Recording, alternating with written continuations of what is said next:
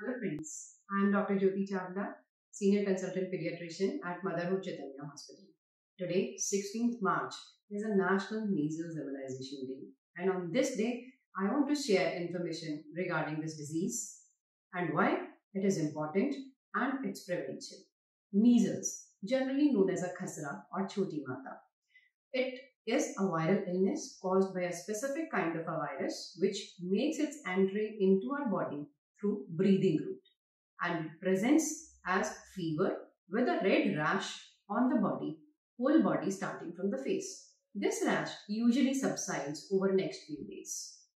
It is very important because at times this measles illness, it can decrease the immunity of the children, especially less than 5 years of age, to such an extent that it predisposes them to develop severe infection, suppurated bacterial pneumonias, and it can even lead to death.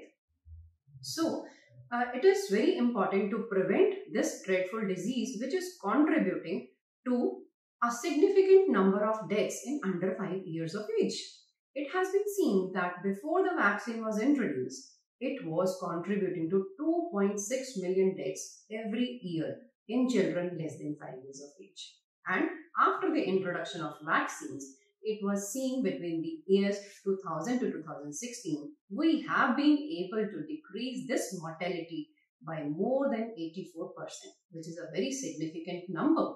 And it can even be eradicated, but which requires a good coverage of vaccination of all the children in their childhood. Measles vaccination was introduced in India in Universal Immunization Program in 1985 with a target of eradicating measles from India.